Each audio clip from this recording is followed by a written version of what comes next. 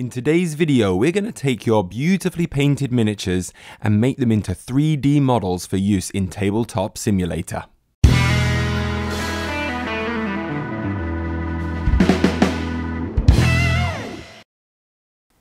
This guide is only going to be a quick guide and it's going to just run over the basics. If you want a bit of a deeper dive into these, you can check the tutorial from Dicefromhell, or you can also check the video tutorial from VolSC. Both of those will go in the very deep details on installing the software, setting up the software and doing all of those things. I'm not going to be covering any of that. But what I am going to be doing is I'm going to be showing you how to actually make your models quickly once all the setup is done for your programs, basically putting it on very quickly using a Mac. All the other guides are for PCs, so if you're a PC user, please go and check those guides out. It will give you all the information you need. But I found doing it on PC, it would take me a very long time to create one model. However, using a Mac, I've been able to get it right from the photo shoot to the exported model in about 20 minutes with a fairly easy system to follow. So I'm going to be showing you that today, and I'm going to be showing you the program that we use in the Mac instead, because on PC you're going to be using Zephyr 3D for taking your photos and creating the model. However, that's a PC only program. On the Mac, there is one program called Photogrammetry, which I recommend. It's just very quick, very easy, and it gives you some really good results. So let's, without further ado, let's just jump right into it. Let's have a look, first of all, at my setup, and you can then try and make your own setup. It doesn't have to be exactly the same, but this one works for me. All right, here we go. So this is my setup for when I want to photograph my models into TableTop Simulator. I have a light box and two lights. You do not need a light box, but as long as you have enough light to basically knock out harsh shadows. What I'm using is just an iPhone for photography. Again, this is just makes it very quick and easy. And we're going to end up using portrait mode. When we go into portrait mode, what we can control is we can control the f-stop, and we want the f-stop to be f16. This gives us the biggest depth, and so therefore we shouldn't get too much of the model out of focus. Once we have the f-stop set, then we're also going to knock down the exposure down to -2, so it's at its darkest. This will hopefully give us the best possible light for the model. Then we just simply line up the model, and then we're going to be taking a series of photos at a very low angle at first. So we'll go from the front.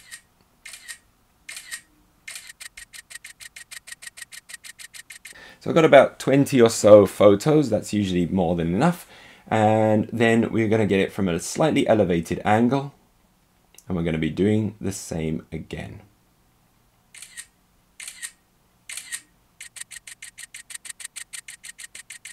There we go, I've got about 23 or 24 photos. Finally, we're going to take one more position from above. And so we just get a nice overhead shot, and we'll go from there.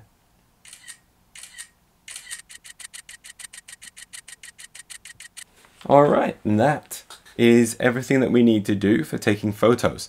We're going to just put them up onto the computer, and we're going to start using the programs.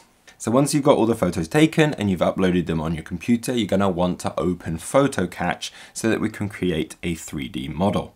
So we're going to go to create a 3D model. Now you can do it with video, but I haven't had much success with that. Photos works much better for me. So I click on Photos, and I've created a folder under Yuqing named Hacker, and inside here I've just collected all of the photos together. So I've selected this folder, and I'm just going to hit open. It's going to show me one picture there of the model. Now you have different choices for model quality. Preview is going to be a very low quality model that it creates, and it doesn't look very good. Now you've got all of these other levels of fidelity that it might make. Now anything from medium, high and raw I've found has too many polygons in, and it causes weird things to happen when you try to export the model in different formats. However, reduced works fine, and it looks great as well. So this is pretty much the right size for use in TableTop Simulator, in Unity, and all of things like that. So we're going to just go ahead and create the model. And when you've done that, it's just going to do it for you, and it's going to go through the progress bar until it finishes.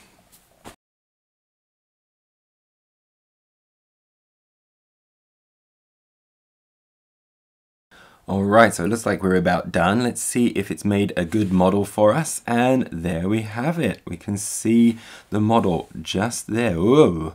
And it's looking pretty good. Lots of good color in there. I think that's going to look very pretty. So one of the things that we can do is we can get rid of this horrible base that we have here. And so right from this program, we just can go to crop. And all we're going to do is first from the y-axis, we're going to just bring this right up and we're just going to remove a lot of that base. And instantly it puts a nice box around our model, framing it just right for us. So this is pretty much perfect. Okay, so what we're going to go and do is we're going to go to export, and you're going to be wanting to export it as an OBJ file. That's what Blender is going to be using to open it. So then we're just going to save that. I'm going to save it in the same folder that I had the photos in, and we'll call it Hacker. There we are. Save. Okay, and it's done. We're finished with PhotoCatch. Now, with this free version, you can only make one model at a time. So all you have to do to make a new model is you just press the little cross up there, close that, and you're back to the start, and you can start again. I've already exported the OBJ, so that's fine. Okay, now we're going to be opening up Blender. Now in Blender here, you're going to be wanting just a general one here.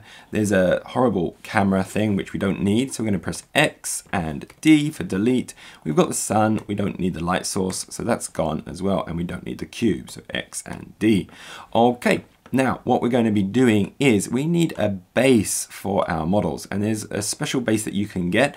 And again, if you go to Dicefromhell, you can find the OBJ file for it on the website to download. So we're just going to try and bring that one in. It's an OBJ, so it's a wavefront. So we go to File, Import, and wavefront object here, I've got the round bases here. I'm just going to find them. So for the Yu-Ching model, I'm going to need my S2 round base, 25mm. You also have a 40mm base for your larger models, 55 for even larger, and 70 for the very largest models in the game of Infinity. So I'm going to go to 25, and I'm going to bring in the OBJ file that's there. I'm going to import that. And there we go. There's the base. And this is the base that you're going to be using in TableTop Simulator that has the colored marker to show you the line of fire. All right. Now what we're also going to need to do is going to need to import the model that we made.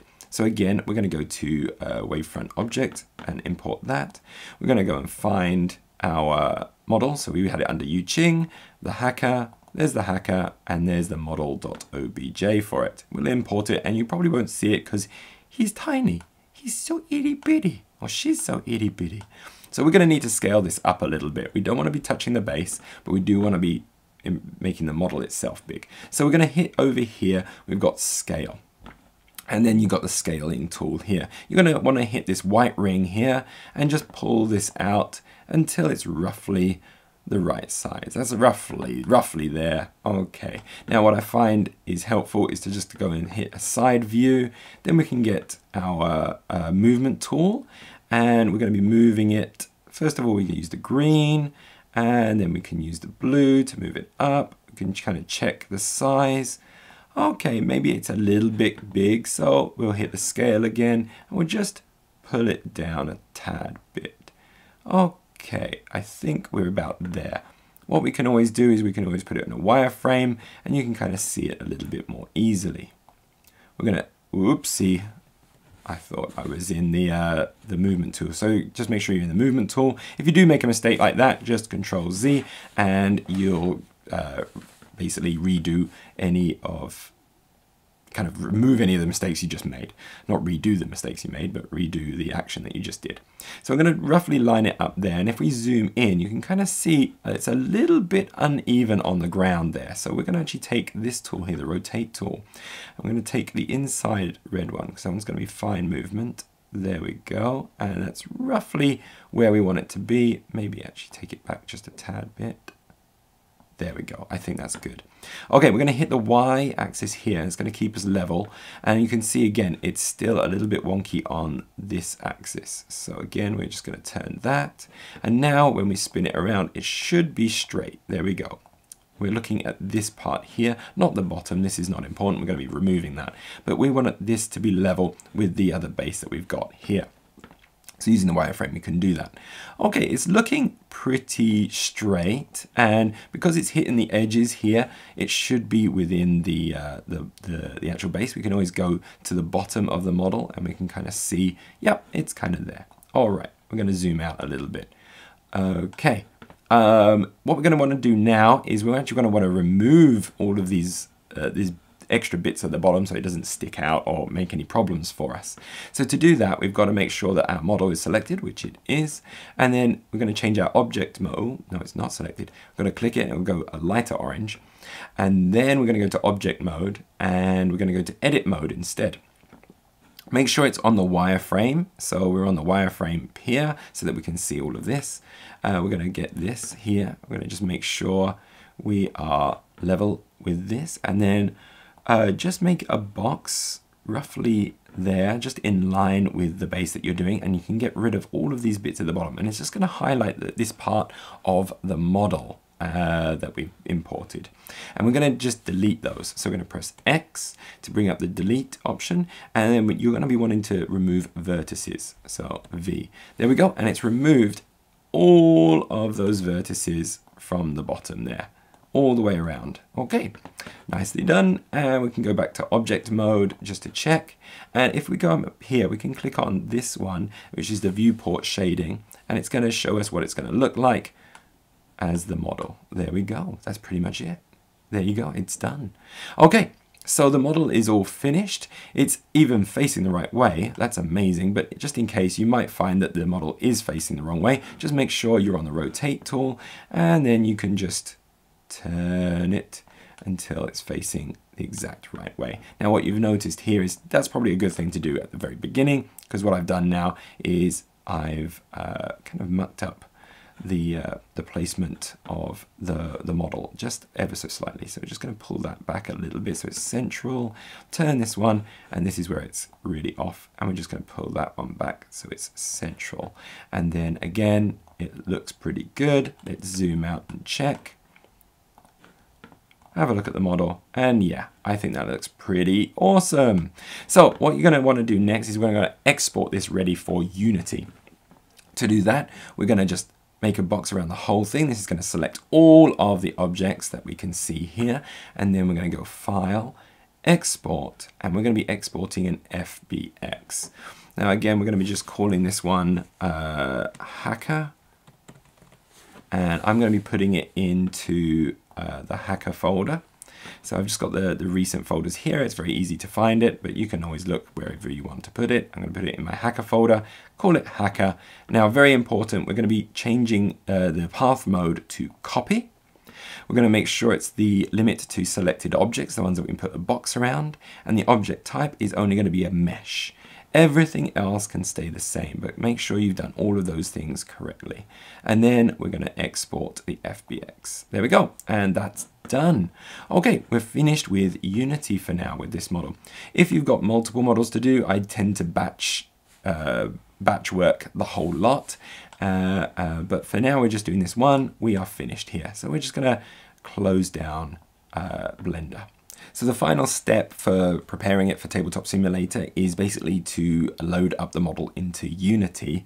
You're going to need Unity Hub, and then like the actual version that you're going to need as well of the editor is a 2019 April 40F1 is the name. Again, there's a lot of detail in the Dicefromhell website, so please go and check it there and see how to set it up. It takes a little bit of a do to get it going, but once you've got it going, it's pretty straightforward, because then all I have to do is click and load it up. Basically, TableTop Simulator only uses this very old version of Unity to create its models. If you use anything that's newer, it doesn't really work properly, so this is the optimal version to use. Okay, so it takes a little moment to load up, but here we are, we're in it. You can see this is all of my JSA that I've loaded into the program, but what we're going to be looking at here is, I've got quite a lot here.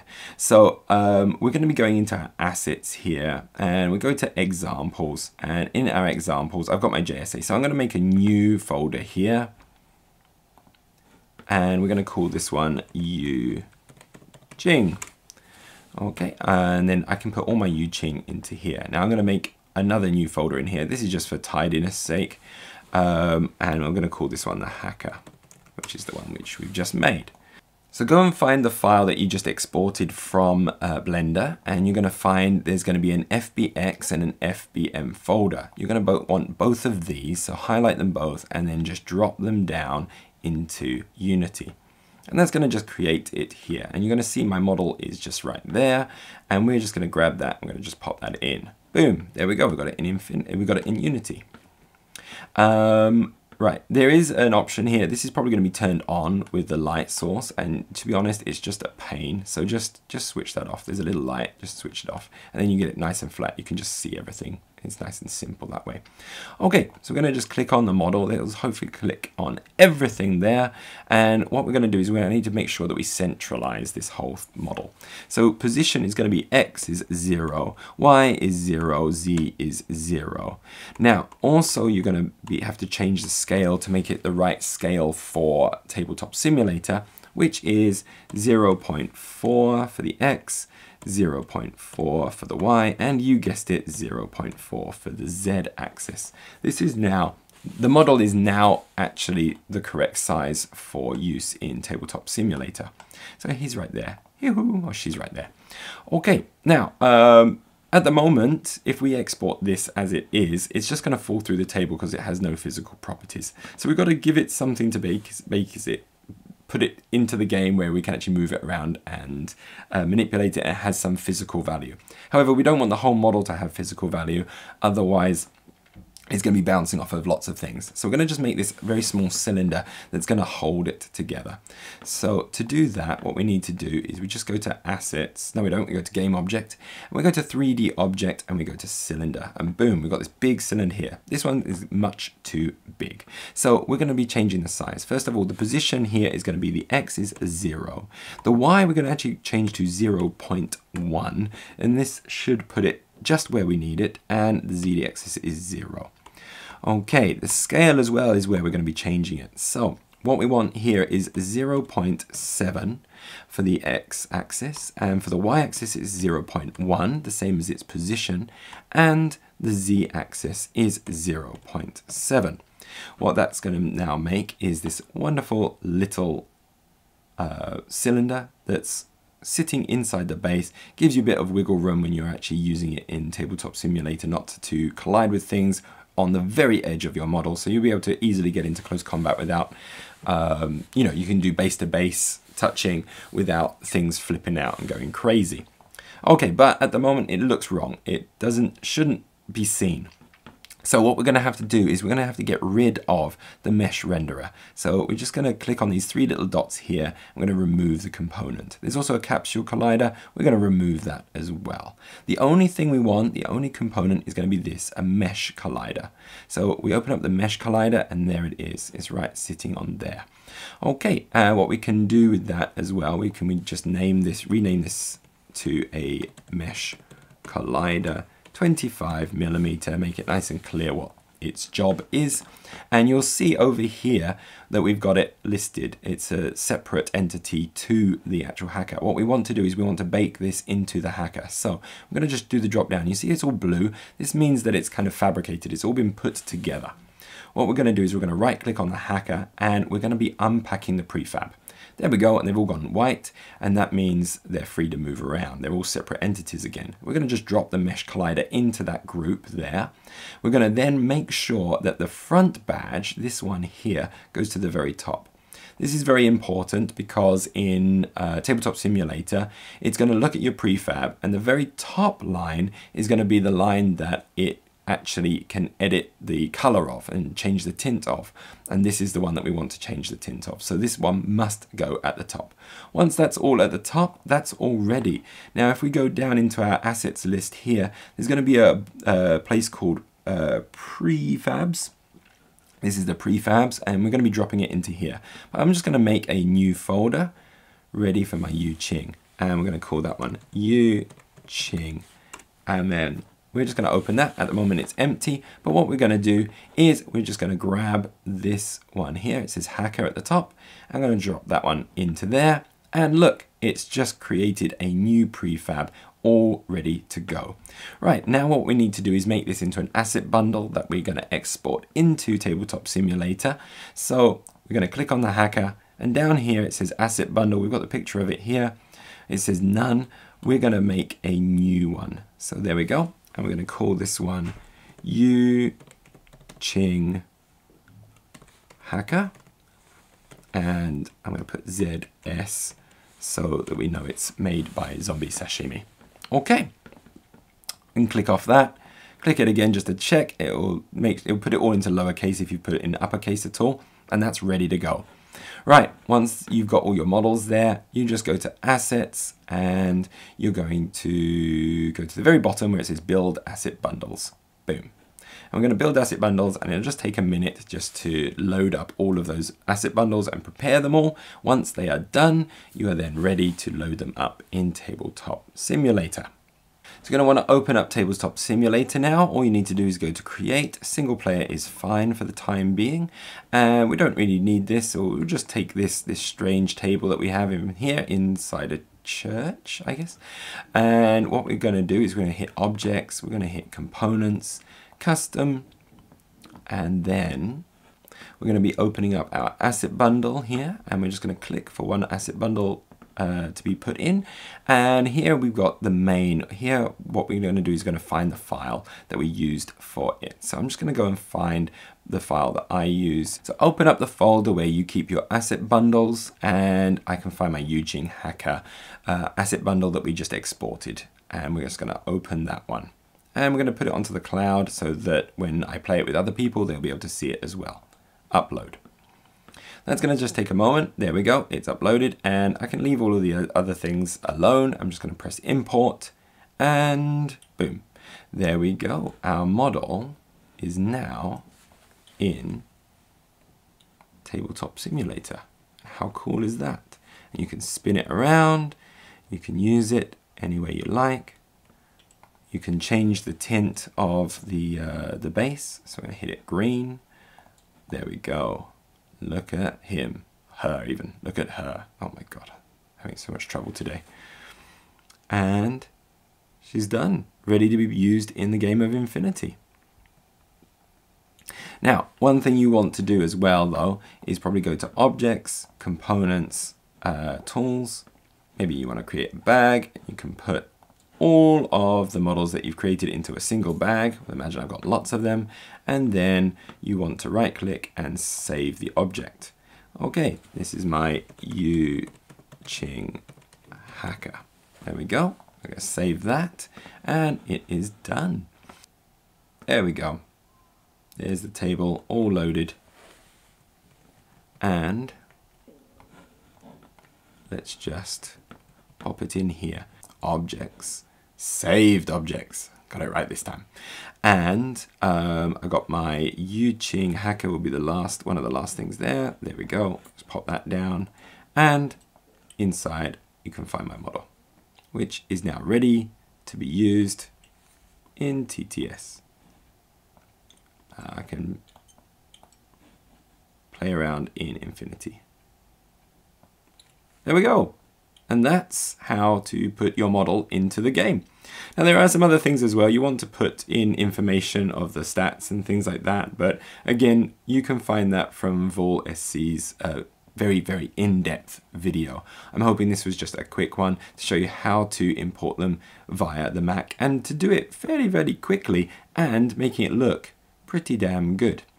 If you are interested in playing with some of my models that I've made, I've recently put the JSA that I've painted up actually onto the Steam Workshop so that you can actually use them in your games as well. If you are interested in playing Infinity on TableTop Simulator, I do recommend checking out the 3D Infinity Miniatures project. You'll find all of my JSA on there, along with the limited number of Shasvasti that I've also uploaded to the project. Hopefully I'll be putting up more soon. one as well, but please check that one out. It's really, really good, so I recommend that a lot. Thanks very much for watching. Look forward to seeing you in the next video. If you did enjoy this content, please make sure to like and subscribe, maybe leave a comment, and we'll see you next time. Thank you.